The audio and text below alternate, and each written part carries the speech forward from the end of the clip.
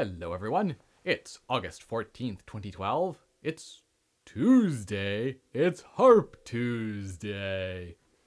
And before I get on to the topic of today, I also today recorded, something I've been meaning to do for quite a while, but recorded a little clip about setting up your computer for Skype.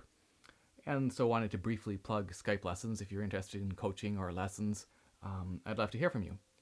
And the second thing I wanted to mention was, as always, I'm always looking for interesting topics for Harp Tuesday.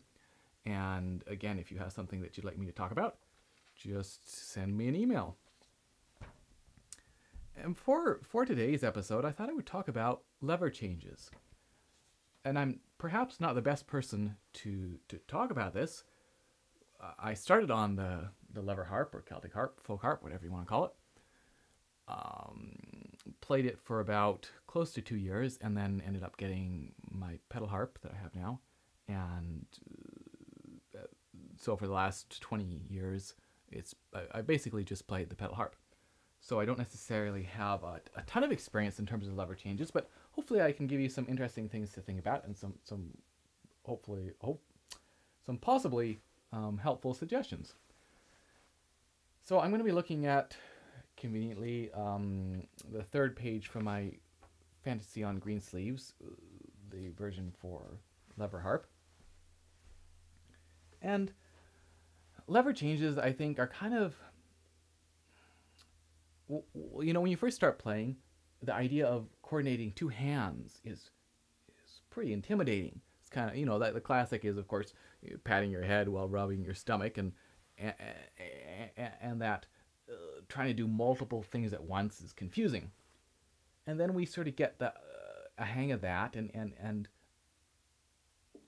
I think the idea of lever changes is, or pedal changes for that matter, it brings us back to that state of, patting the head and rubbing the stomach, of trying to do multiple things at the same time. It can be disorienting. And it's not, if it was an extra note that we were playing, we'd be used to that. But if you don't do a lot of lever changes, it can be, you have to think in a different way. And so, for example, looking at this and playing through this before I started filming, because I don't do a lot of lever changes, that I have to really concentrate on that. And so, a couple of things that I wanted to focus on, and one is the one's the coordination, and one is the speed. So when we look at these lever changes, one of the things to think about is the coordination, and think about it as being sort of as if it were an extra note, as if you were playing it. It's coming in time. And I think that can be a helpful way when you're learning a piece and learning lever changes, is to put that lever change on a beat so that it becomes part of the piece in a different way than you're just trying to get it in there somewhere. So I'm looking at this very first bar. We get, and then I'm going to try to change this with this chord.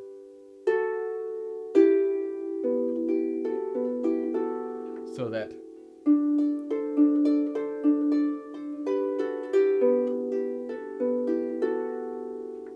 as I went faster there, I wasn't necessarily focused on changing exactly on that beat. But if I were learning this slowly, I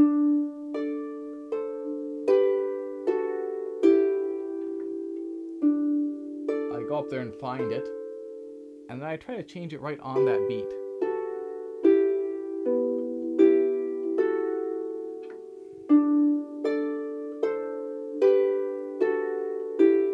So that's kind of trying to help with that idea of coordination and make it feel as if it's not so much you're doing separate things, as if that lever change is a part of the piece and coming on a specific point in time. And then, of course, there's the speed aspect. And, oftentimes the left hand's going to want to be doing other stuff, so you want to have this lever change happen, as quickly as possible. And there's a great example here. So it is bar 62, where the left hand has to grab this D and change it extremely quickly. Well, we need that D sharp, so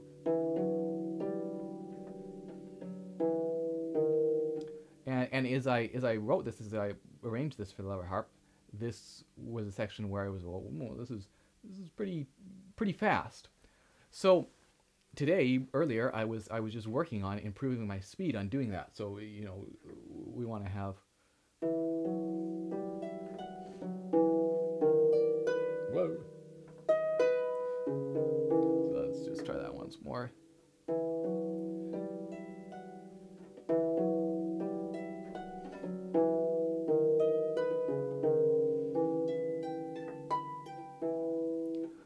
And so at this point, I feel like I'm usually pretty close to where I want to be in terms of the speed there. So a couple things to think about.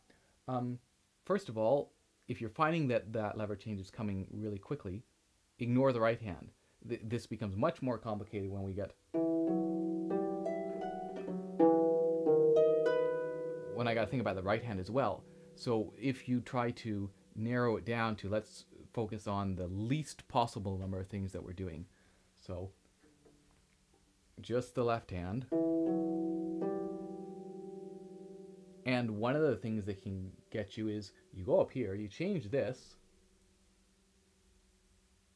and if you don't know where you're going next, then you're going to have to, your eyes are going to have to travel, oh, where am I playing next? And then you find it, and by that time it's too late. So obviously if the piece is memorized, that's one thing, but let's say you're reading from the music, you're learning it, you want to memorize that little section so that you know that after changing this, you don't have to look over there, you're just going to look, looking right on that, grabbing that F.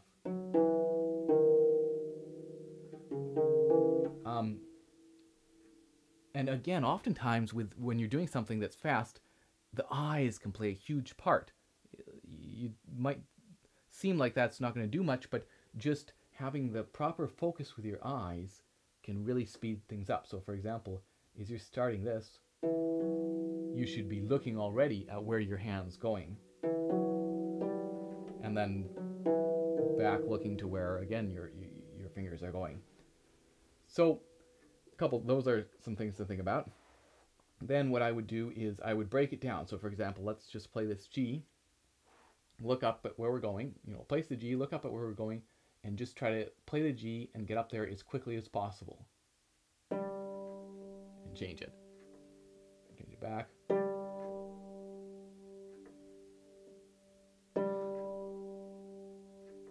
And it might, we can, if that's not working too well, take it slowly. Try to make this change as smooth as possible. And of course, you might be using different sharpening levers, but however they work, trying to make that as smooth as possible. And as you're starting to feel more comfortable, see if you can start to speed it up and still have it be nice and smooth. So that time I missed, as I came up, I kind of got the tip of this. My thumb didn't fully come underneath it to be able to confidently push it up. So again, I think that's something, if I were playing the lever harp all the time, I would build that tactile memory relationship with where everything is, so that finding this would be easy. It's just like if you play the harp for a while, you can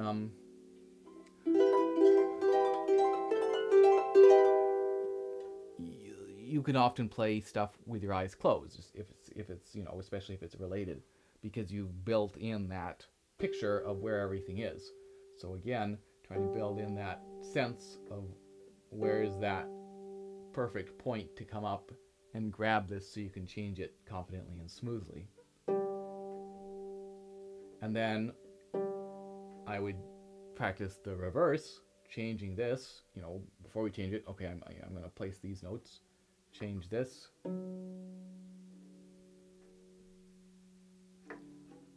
You might finish this off. Or, oh, right, sorry. change this up.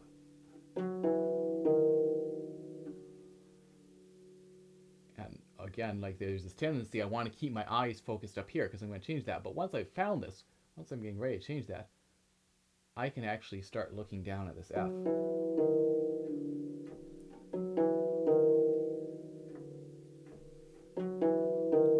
So trying to make that change play as smooth as possible, and then see if you can fit it all together. Doing that again.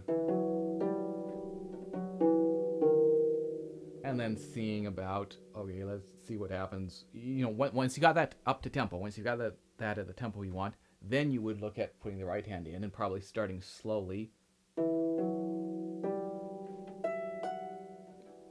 So.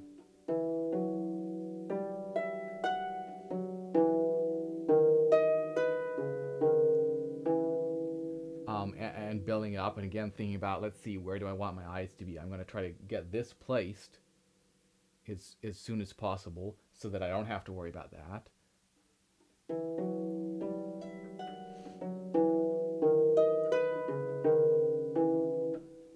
And you know,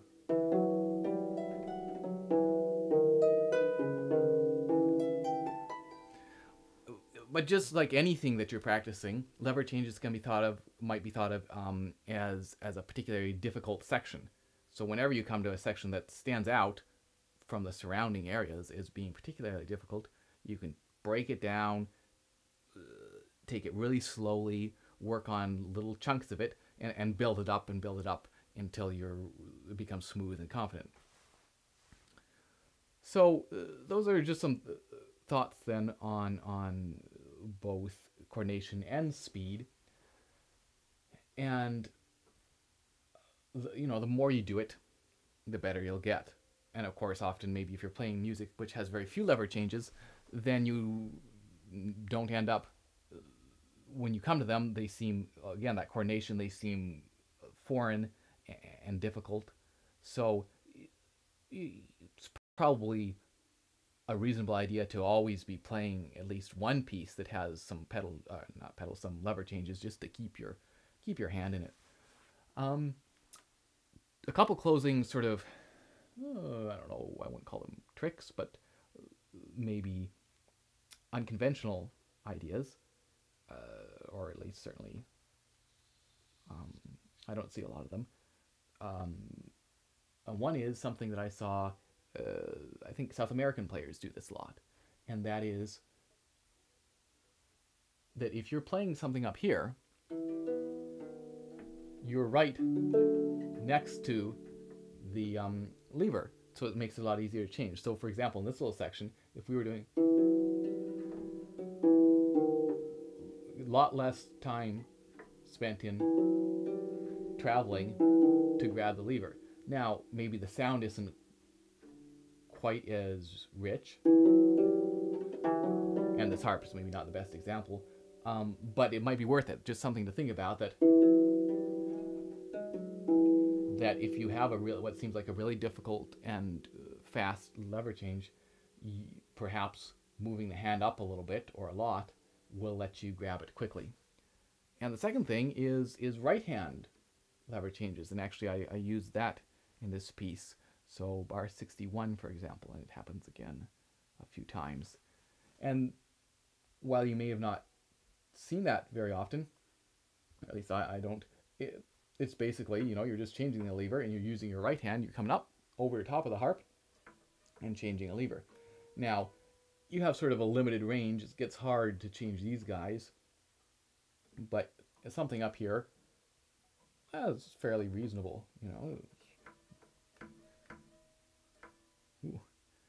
From my picture on my video camera that I'm seeing right now, because everything's dark back there, it looks like there's this disembodied hand hanging over the harp.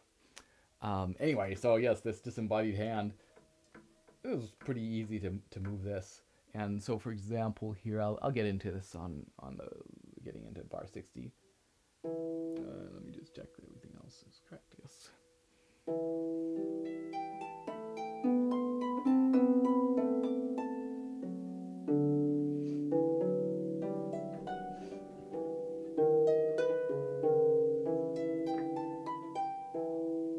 shoot, I missed this guy. But you can see there, that was the section where the left hand's doing a bunch of stuff.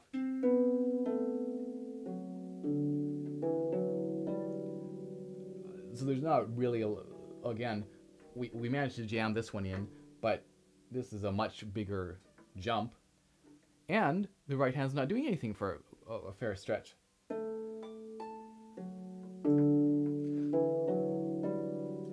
So that once it finishes that, you can just come up and whoop, grab this and have plenty of time to get back.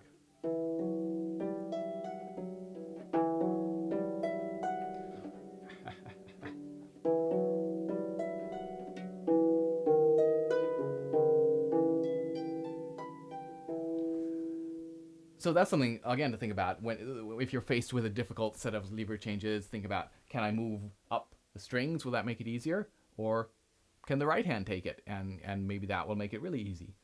So just a couple things to think about. And that's it for this episode. So I will see you in 2 weeks' time. Cheers.